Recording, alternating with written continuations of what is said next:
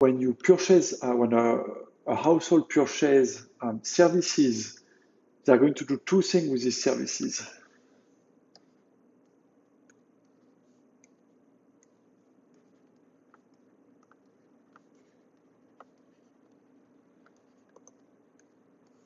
So when services are purchased, you're going to do two things with them. One is that part of the services are going to be consumed, and we can denote the consumption by a household by C.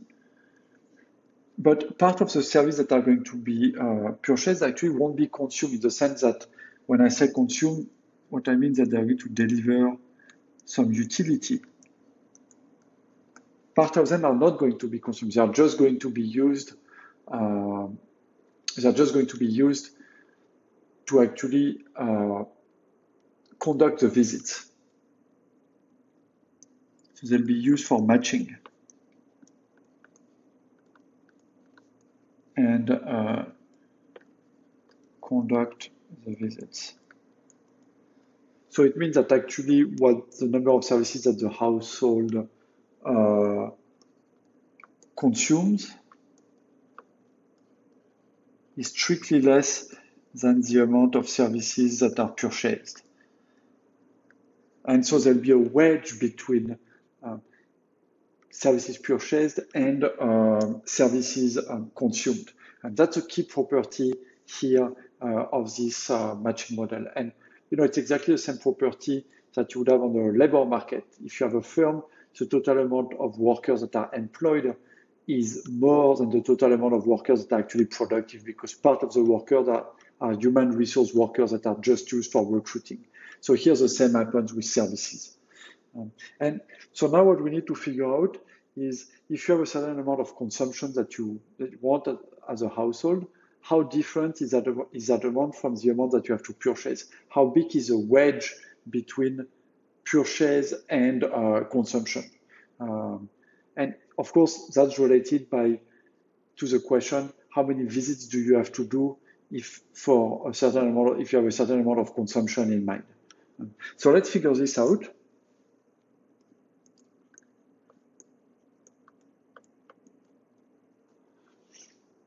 Link between consumption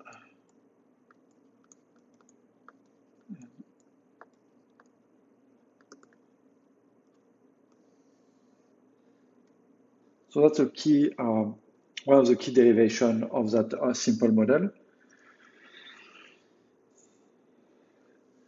So consider households.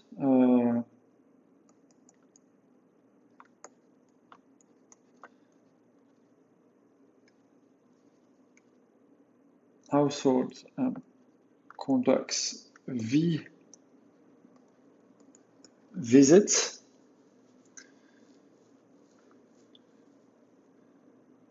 and aims to consume C services. Okay, and so the driver here is that the household want to consume C services. All right, and to do that, they're going to conduct V visits. So what is the total amount of services purchased by such a household?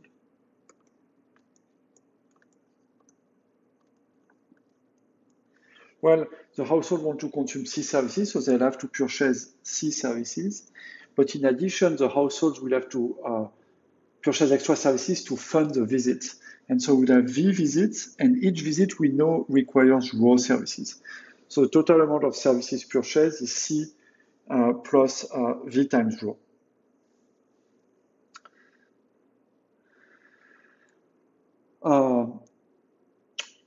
So that's the total amount of services purchased. Now there's another thing that we know, is that we know that each visit leads to a purchase only with probability Q of X.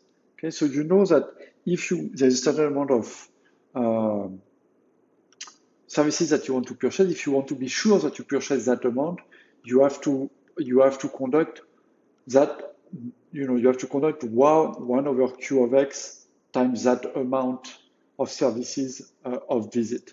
Okay, so because we know that one visit in expectation gives Q of X services. So if you want one purchase for sure, you need 1 over Q of X visits.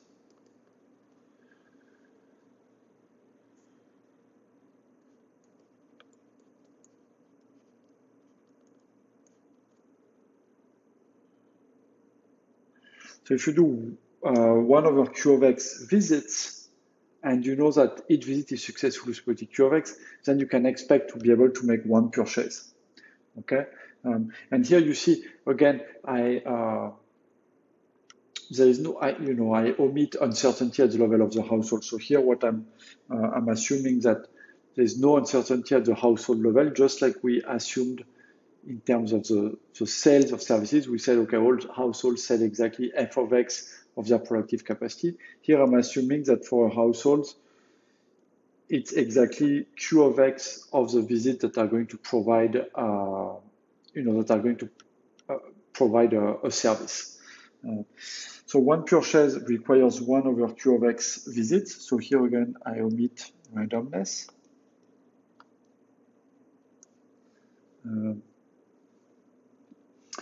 And so what that means is that C plus V times rho purchases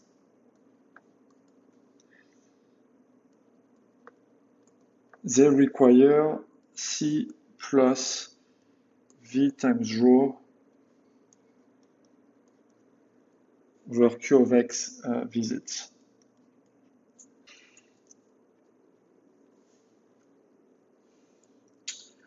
So here what we found is that the number of visits, V, for a household that wants to consume C is C over Q of X plus V times rho over Q of X.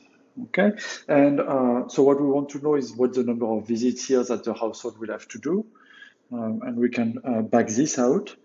So we get that V1 minus rho over Q of X equal to C over Q of X.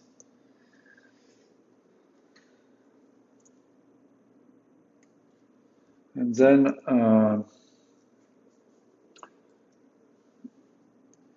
to get V, we get that V is going to be equal to C times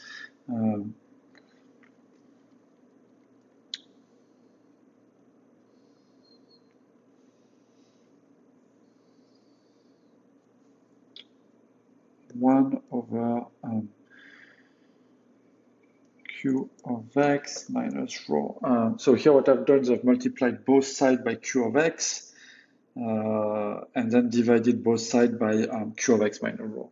So number of visits for households that want to consume C is C times 1 over Q of X minus rho. So actually that's in itself a useful result because it tells us that when we think about the amount of consumption, we can immediately back out the number of visits, but it also tells us that basically in this model, visits and consumption, they are directly linked when we know tightness and, given the matching function and the parameters. So in a sense, even if later in the course I speak a lot about consumption, because that's something that's going to matter for welfare, and it's something that we are used to speaking about in macro.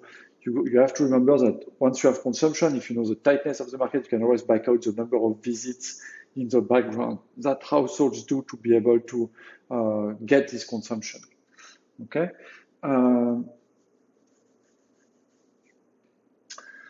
in addition, what we see here is that we can also figure out what is the amount of services that a household buys just for matching when the amount of consumption desired is C.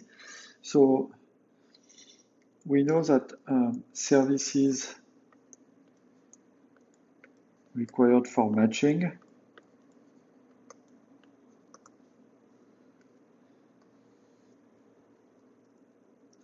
so we know that that's rho times V, because each visit requires row services. And so using the expression for V we have, it's going to be C, which is a consumption that the household wants to realize, times rho over Q x minus rho. And so what that means is that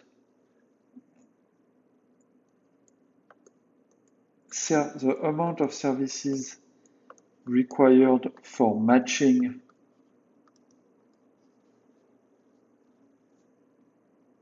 and consume one service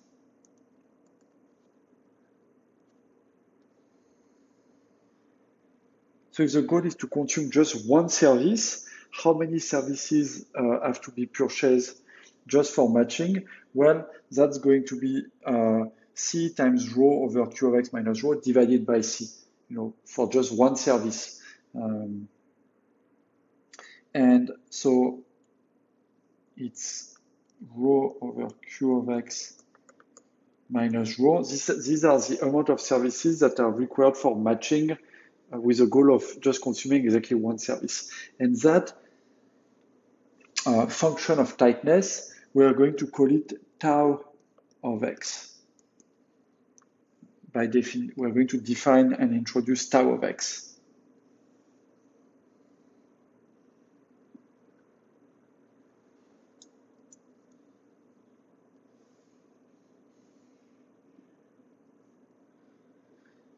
And tau of x, it's what we called matching wedge.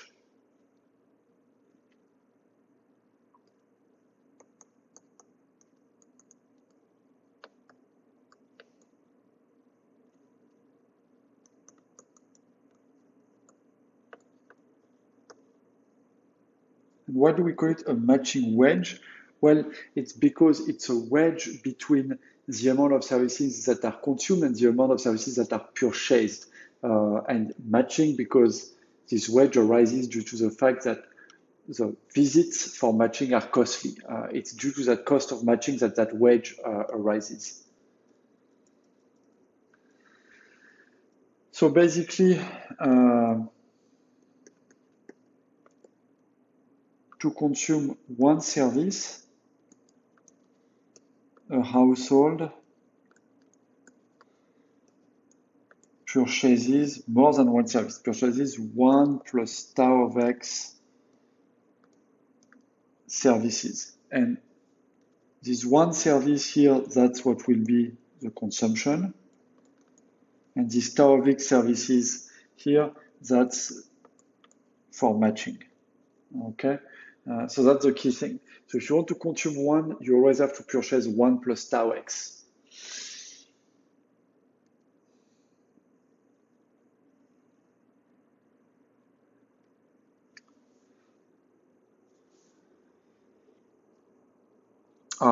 And so just to wrap up, let's look a little bit at what are the properties of our function tau of x, because this matching wedge is going to appear everywhere.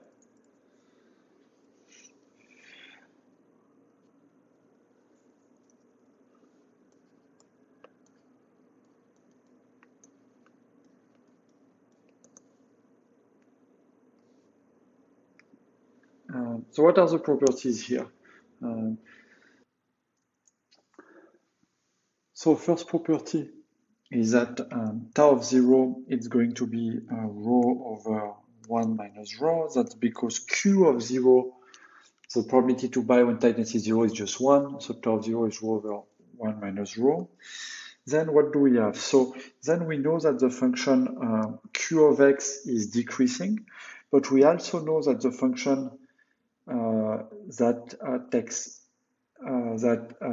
takes x and computes rho over x minus rho, that's also a decreasing function. So tau of x is a composition of two decreasing functions, therefore is an increasing function.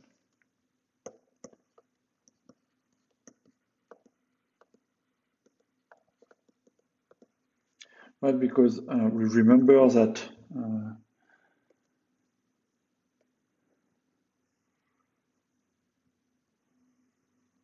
so if I plot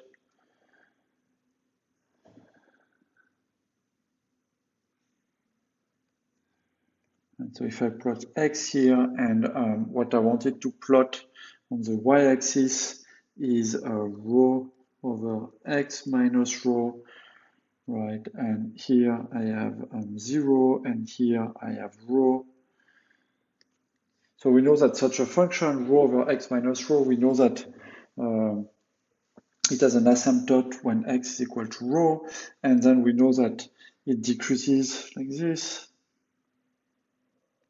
and converges to 0 in plus infinity, but then on the other side we know that it comes also like this. So rho over x minus rho is always a decreasing function.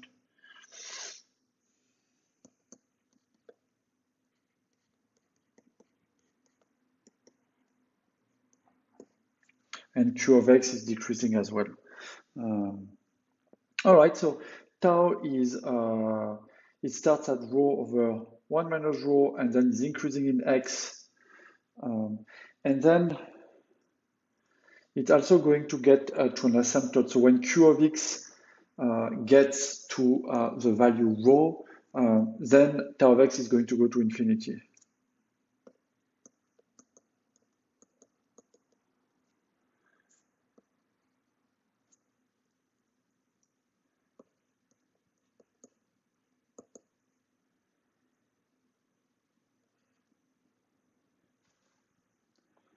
Oh, something I should have said is, of course, my parameter rho, and that's, so rho services, in fact, here I should have been a bit more accurate.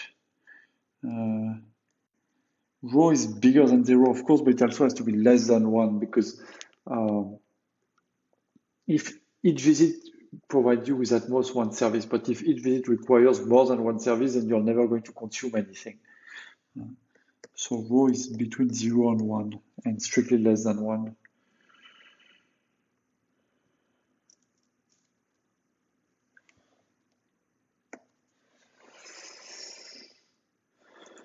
Okay, so tau of x goes to infinity where q of x is equal to rho. And in fact, so you remember, so if I plot just,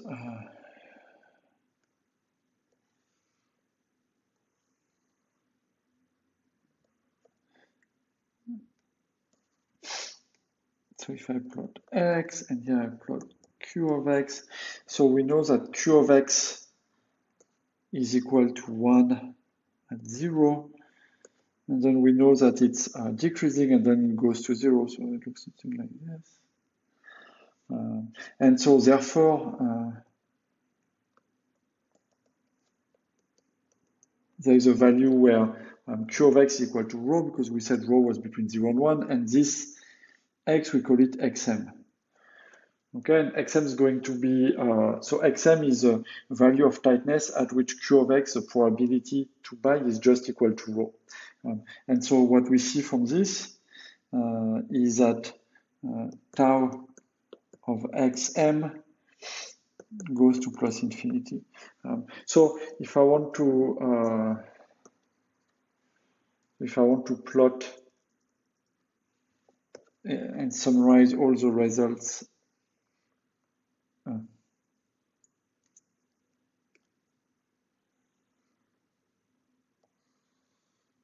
so we have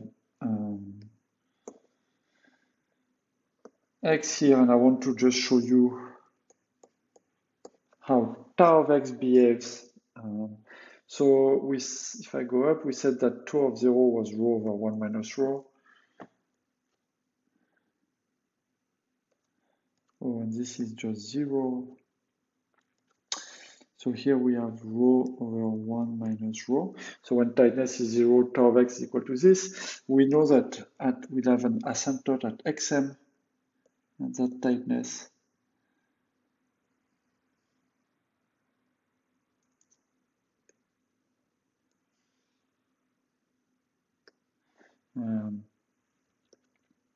and then our function tau is going to be increasing from rho over 1 minus rho and go to infinity. So it's going to look something like this.